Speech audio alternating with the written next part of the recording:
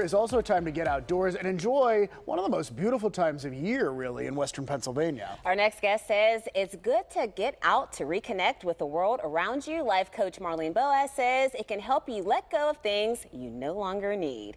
We were just talking about this last week on the show, David and I was saying fall, it just reminds me to just let go and kind of start over.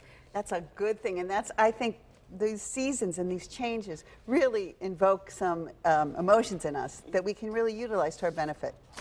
And you're talking about what did you call it? Forest bathing. Forest bathing. It doesn't mean anything scandalous. Do we need soap or body wash? Or? We don't bring a tub into the woods. No, okay, no. It's not that literal. No, and it is, it's nothing I coined. This is a well-known kind of medium for relaxation. It comes from Japan. Mm-hmm. And when you think of a bath, a total immersion, right? We think of bubble baths and as relaxation. And we're so disconnected from nature these days that if you take the time to go in, we call it forest bathing, but anywhere in nature, and really with intentional focus on the sights and the sounds and the sensory input, it's very relaxing and calming and has great health benefits. Oh, and see, this is right up my alley because I love to hike. So I feel like I forest bathed already, and I didn't even know it. Yes. But you talk about not bringing electronics with you and just connecting from your phone. Why is that? So the hiking is great. This is a little different in that it's very slow. It's not exercise. And you want to leave all the electronics behind so you have no choice but to really connect with nature. And be very slow and intentional and pay attention to your senses. Like really stop and look. So in life, we're going so fast in so many directions. And we have all this sensory attention to it. This calms you down and it also clears your head. Well, it's also the mind. It's like mindfulness. We talk about like absolutely being in the moment, taking in what's around you, not thinking about the past or the future. But the other thing that I love that you talk about is letting go of grudges. Because if you don't let go of something like that, it does more harm to you than the person that you might have the grudge against, right? Absolutely, and we've all been disrespected, or there's been some injustice or some hurt somewhere.